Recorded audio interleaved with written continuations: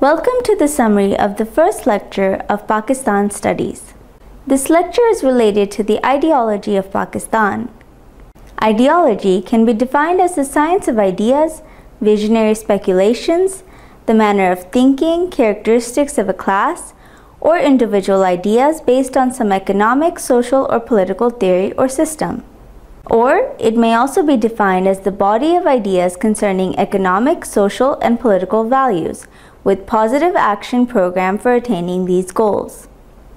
Ideology is the driving force of a group of people which connects them together to achieve a common goal. If we look into the ideology of Pakistan, the foundation of Pakistan's ideology is built on Muslim nationalism.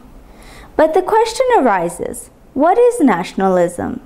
During the medieval times, a group of students from a certain country who were studying in a European university was called a nation.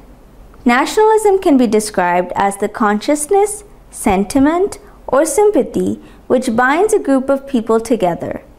We may call it the desire of a group of individuals who are already united by certain ties, to live together and, if necessary, to die together. Further details of nationalism will be shared in the upcoming lecture.